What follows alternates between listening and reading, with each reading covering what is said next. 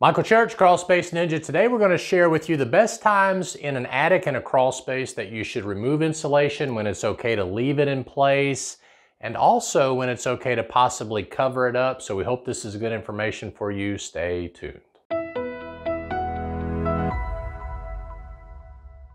If you're new to Crawl Space Ninja, we talk about everything related to crawl space encapsulation, insulation, air sealing, and even indoor air quality.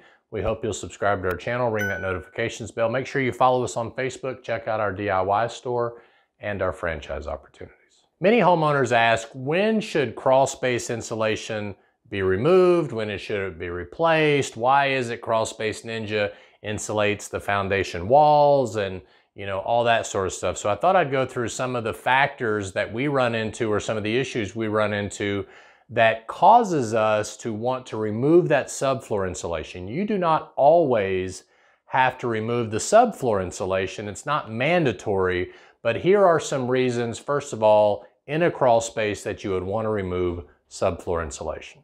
Reason number one is critters nesting in the insulation. I've been in many crawl spaces where there's mice and snakes and all kinds of stuff nesting up in the insulation. And what do you think those rodents and reptiles are doing to that insulation? They're peeing and pooping all over the top of it, even though you might not even know it's there. We've pulled a lot of insulation out of a crawl space and seen big stain marks on the paper. And of course, all that is just horrible for the indoor air quality. And it can even, depending on where the nest is, they may even actually pee and poop so much that they create a humidity problem between the joists and create a mold problem. So if your crawl space is overwhelmed by pests, if you got a lot of squirrels nesting in there or things like that, that would be a good time to remove the insulation. And that also applies to the attic. If you've got a lot of nesting squirrels or anything going inside, you got a possum or a raccoon or anything like that, that's bats, that's caused all kinds of excrement all over the insulation, removing that insulation before applying new insulation is always a good idea. The second reason I would remove insulation is obviously if you have a mold problem inside the crawl space. A lot of contractors out there, if they see mold on the joist of the crawl space, they'll actually leave the insulation in place and perhaps apply some form of mold cleaner or disinfectant, which only gets the insulation wet, which is not good for the insulation, and I'll cover that in a second. But also it doesn't get on all of the wood in the subfloor, so the mold disinfectant or the mold cleaner is actually inhibited by the insulation being in place. So if we see visible signs of mold, or if the wood moisture level is high and we were concerned that there could be a potential mold problem, we will also remove that insulation.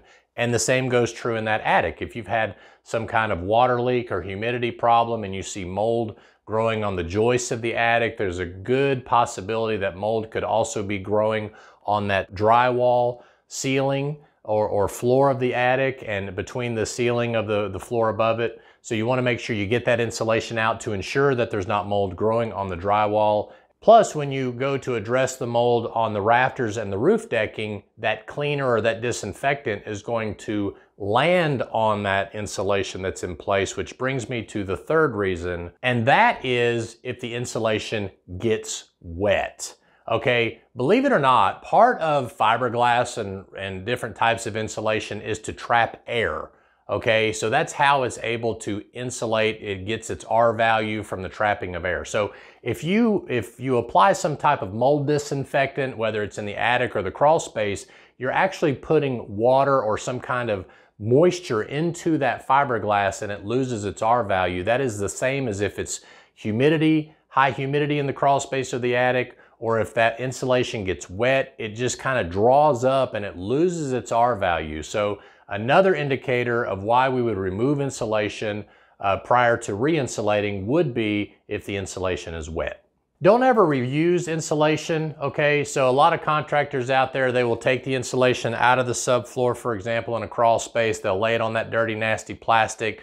They may address some kind of mold issue up in the subfloor and then put it back, okay? So anytime you're dealing with insulation in a crawl space, I don't recommend you reuse the insulation. Now this may or may not apply in the attic. I have actually done attic jobs where we have the ability to remove the insulation. It was still in very good shape. In some cases, it was even blown in a few years before. So we remove it from the insulation, we store it, and then we air seal the attic floor and then blow that insulation back in. So if the insulation is in good shape in an attic, it's really okay to reuse it.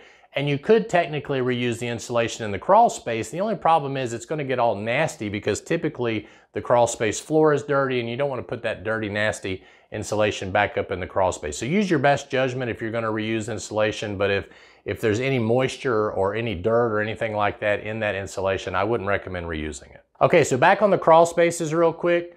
When you want to insulate the foundation wall versus the subfloor is if you're going to seal the crawl space, okay? So code requires a vented or open crawl space to have subfloor insulation.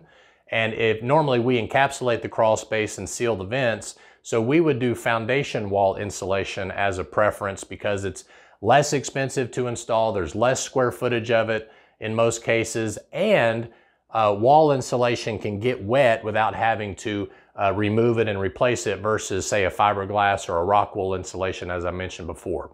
So if you're going to seal the crawl space and control humidity and all that sort of thing, a foundation wall insulation is recommended. In our area here in Tennessee, it's at least an R10 foam board that we use. In some up north parts, it may be R20 or something like that. So check with local codes, but that would be when we would remove the insulation and then replace it with a foam board on the walls.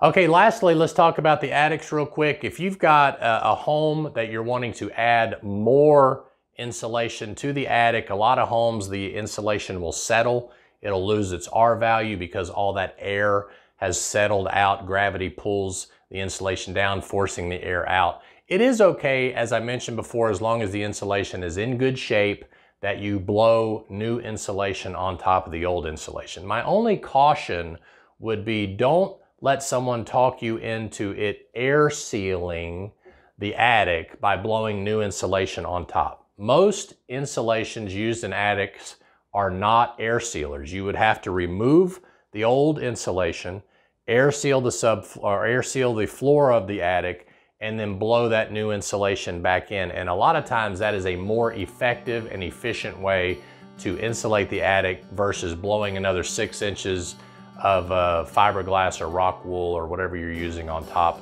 of the old insulation. So Michael Church, Crawl Space Ninja, we hope that answers some of those questions for you. We hope you make it a happy and blessed day. Hope you'll like this video down below, and I'll see you later.